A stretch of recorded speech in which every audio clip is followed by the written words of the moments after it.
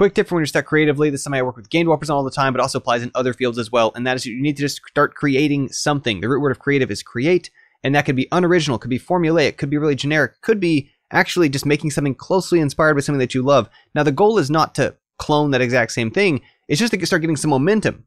That once you do something generic and formulaic, a shmup, a racing game, just something you haven't done before, a puzzle game that looks kind of like a puzzle game you like, once you start, you'll start to make it your own. You'll put your own spin. You'll be in a real situation to make concrete choices and decisions that are different from the original to make it more personalized, but you need that momentum. You need that be in the middle of the process. You need to be going. So again, root word of creative is create. Just create something however generic. It won't be generic by the time you're done with it.